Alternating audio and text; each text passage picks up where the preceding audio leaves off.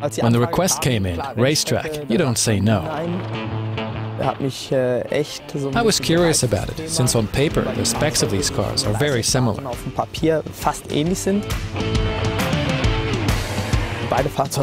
Both cars are extremely light, making the acceleration feel just the same.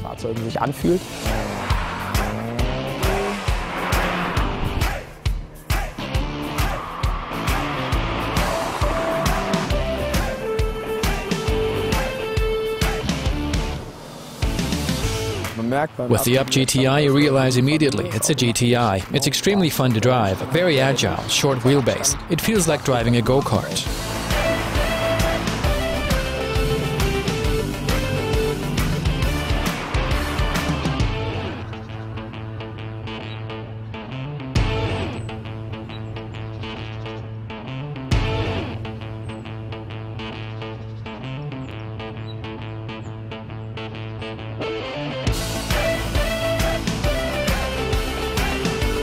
In its class, the Up GTI is a very serious contender.